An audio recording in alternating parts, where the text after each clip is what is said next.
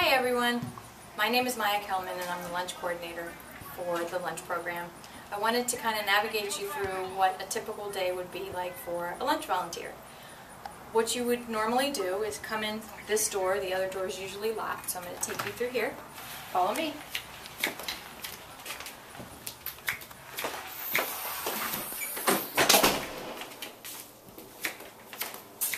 Typically when you come in, the kids have not come in for lunch yet, and every once in a while the vendor will beat you here.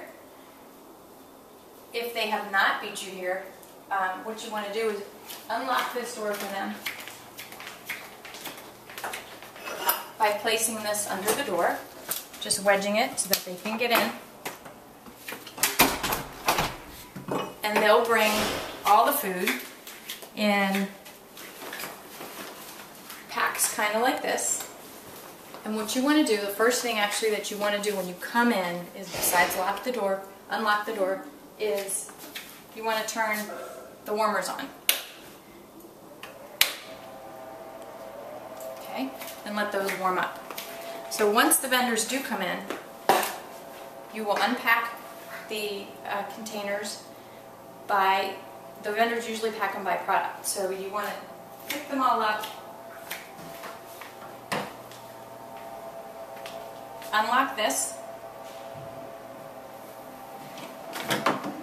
by pulling this and pulling that back.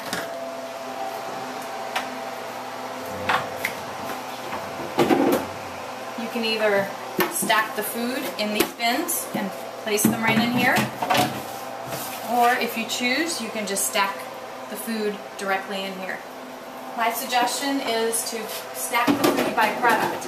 So let's say, for example, you have 3 different kinds of wraps. You would stack the turkey wraps up here and maybe the chicken wraps down there, so that way you can find them easier. Then what you want to do is grab this book,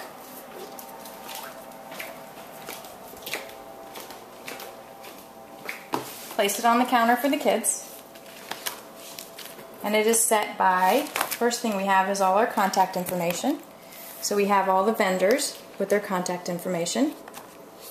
And then the schedule is done by day. So Monday, you then have kindergarten, 1st, 2nd, 3rd, and so on. Tuesday, 1st, 2nd, 3rd, Wednesday, and Thursday. So you want to pull out kindergarten and 1st. And just to show you, we typically have about 10 or so lunches in all. And this is what first session does. This is what the first session lunch does, the first shift. You grab a cooler, probably the larger cooler, and there are heating packs in there. Grab the heating packs and put those, let me grab them.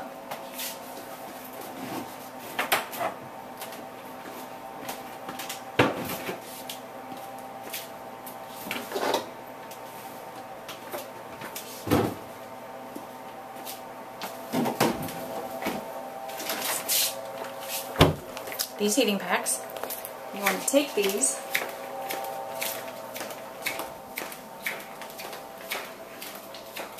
and come around to the microwave. That's over there. That was up there. Pop them in there. You can put 2 or 3 heating packs at a time, and you hit your start. Oop, maybe not. About how many minutes? Yeah, quick minutes. You Quick want to minute? put it in for 3 minutes. And then you hit start. And once they warm up, you take these, put them in the cooler, and pack the lunches. Set that aside, and somebody will come get those. So again, that's kindergarten and 1st grade. After that, you just set the book out here. When the kids come in, you ask them to look up their grade and look up their lunch and come to you to the warmer, and you hand them their lunch. And once they're out of here, you can sit down and read a book. Once you are done, second session or second shift would put this book away, back up on the shelf, turn the warmers off, take all that food, put it in the refrigerator that's in this same room. back here. This is our refrigerator. This one is meant for the students of Woodlawn in the cooking class. So this goes back up here. If any of the kids need any forks or utensils extra, we have up here. And we have some ketchup and mustard and stuff up here. If students forget their lunch, we send them to Miss Nancy. We usually have extra lunches frozen, so she will direct them once they get up there. If any teachers want to get any of the lunches that are left over, they are welcome to get lunches from the day before. Kids that are absent sometimes show up later in the day and want their lunch, so we direct them to pick up, to grab any leftovers from the day before. And that's pretty much it. Thanks for volunteering.